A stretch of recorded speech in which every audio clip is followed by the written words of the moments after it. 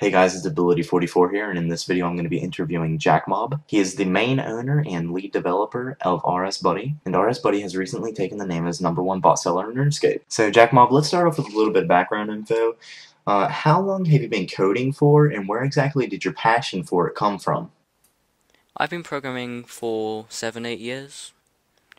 I could say a lot more about what I've been doing uh, over that time, and as for the second part of your question, um, I could certainly spend a lot of time elaborating about where my passion for it comes from. But briefly, programming is logical and abstract, but it's able to produce useful results in a really sort of flexible way and work with huge amounts of data and of course there's the internet making it all accessible, and that's great. And I'm sure many of these reasons for my interest in programming I share with plenty of other people. So I don't want to spend too much time elaborating on that. Okay, so for the second question, where did your interest in making bots for RuneScape come from?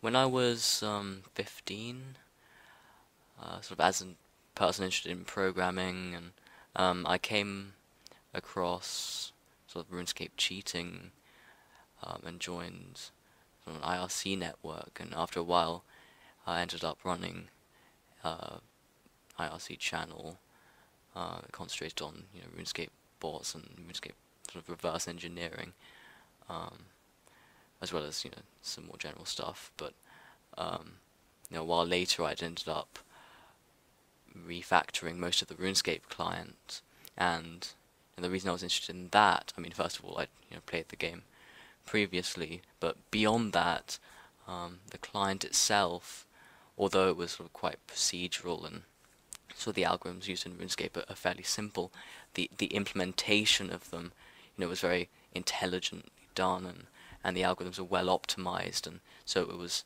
sort of an interesting puzzle to refactor because it really required sort of insight into the semantics of these algorithms to produce a good refactor. So I mean, botting was really always a sort of secondary to that. Really, it didn't take that much effort with sort of all that knowledge of the client to keep bots running. Just needs to make sure that the other people who are interested in script writing and sort of a bit of bot development didn't destroy the product and projects and make them unmanageable. But in terms of keeping the bots up to date, well, after RuneScape updates, it's only a click of a button in most cases because of the software I had on my end to keep them up to date. That's actually really quite interesting.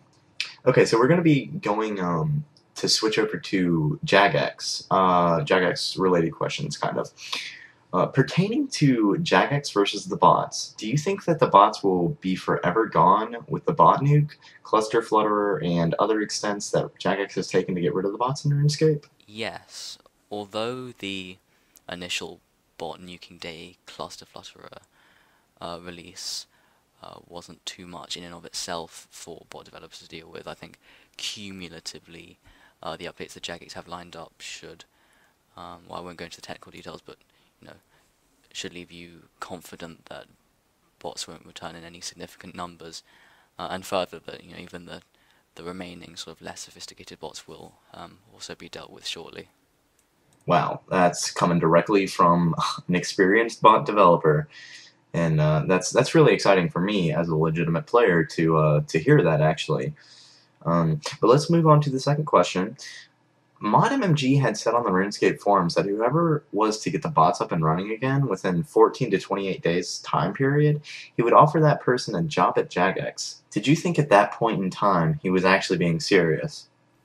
In a sense, I'll say that there was certainly elements of trolling to that post, but um, despite that, if the ability and trustworthiness are there to support um, that, then perhaps something could come of it, and I guess you have to see in the next 14 to 28 days. Okay, fair enough. For the third question on my Jagex list, would you explain exactly what has happened between you personally and Jagex? As a few of you have heard, I was at Runefest, and I have discussed certain things. Expect to hear more about that shortly. Okay then.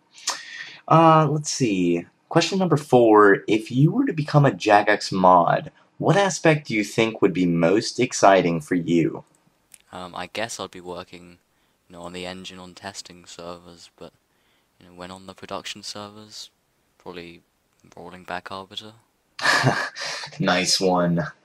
For those of you who don't know, Arbiter is the co-owner of RSBuddy. Um, Speaking of RSBuddy, actually, we're going to start going into the RSBuddy related questions. What exactly do y'all plan to do with RSBuddy now? And for the changes that y'all make, do you think that the players that used to use your site only for bots will be able to switch over to become legit players? Um, well, gold farmers and the sort of profiteers who've stayed around to sort of make money off the game and all these sorts of things can obviously go sort of get jobs and or educations or whatever is most appropriate for them. But as for the players who've used bots on their mains, sort of to save them time, yeah, I very much hope that you know they'll move on to playing the game with everyone else on the sort of new level playing field and contribute suggestions as to what would make the game more enjoyable for them. Alright, cool. For the final question, a lot of the members of RSBuddy forums had very strong faith that you were going to get the bots up and running again. Would you explain to them the problem that there would have been with that? It's fairly obvious that gold farming should have no place in RuneScape.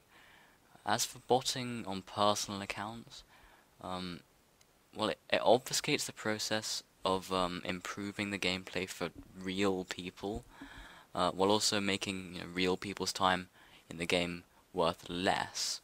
And at the same time, it's obviously antisocial. So the problem is that you can't make RuneScape the best game it can be when such fundamental issues exist with the gameplay. So to work against the process that Jagex have started, to combat this, wouldn't just be unethical, but I believe that in the long term, many people who've been botting until recently will actually sort of be relieved by this update.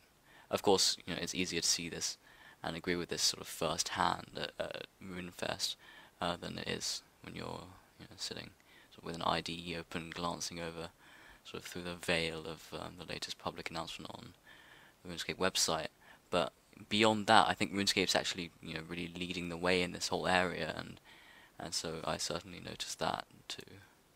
Alright, cool deal, man. Is there anything that you'd like to add to the end of this interview?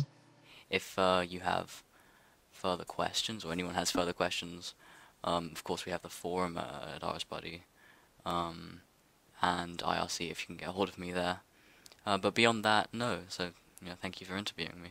Yeah, man, of course. Thanks for agreeing to the interview, too. And of course, thank you everyone for watching this video. I hope it was informative to y'all. I hope you gained a lot of information on what's going to happen with RSBuddy next, and what's actually being foreseen down the road for RuneScape pertaining to bots. RSBuddy isn't ran by just one person, it's ran by a group of people. My friend Ben Tells a Story took a group interview of the people who actually run RSBuddy, and that is the image that you see on your screen now. If you would like to check out his video, please click on that image and you will be taken straight to it. Thanks for watching the video, everybody. Don't forget to rate, also subscribe to stay updated on the newest RuneScape updates. I'll be here to tell you all about them.